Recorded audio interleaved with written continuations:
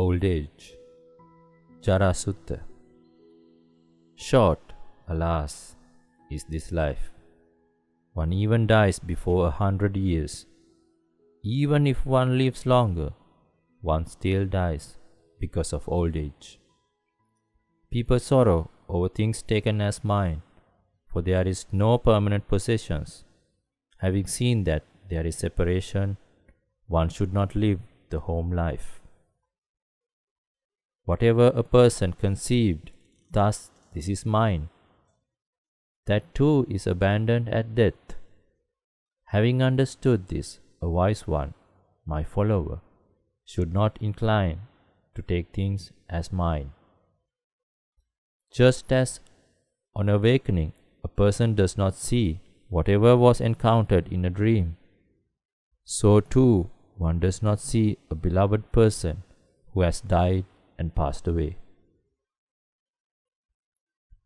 Although these people were seen and heard and were known by such and such a name, when a person has passed away, the name alone remains to be uttered. Those who are greedy for personal assets do not escape sorrow, lamentation, and miserliness. Therefore the Munis, seers of security, wandered, having abandoned possessions. When a bhikkhu lives withdrawn, restoring to a secluded seat, they say it is appropriate for him not to show himself in a fixed dwelling. The Muni is not dependent on anything. He takes nothing as pleasing, nothing as displeasing. Lamentation and miserliness do not stick to him, as water does not stick to a leaf.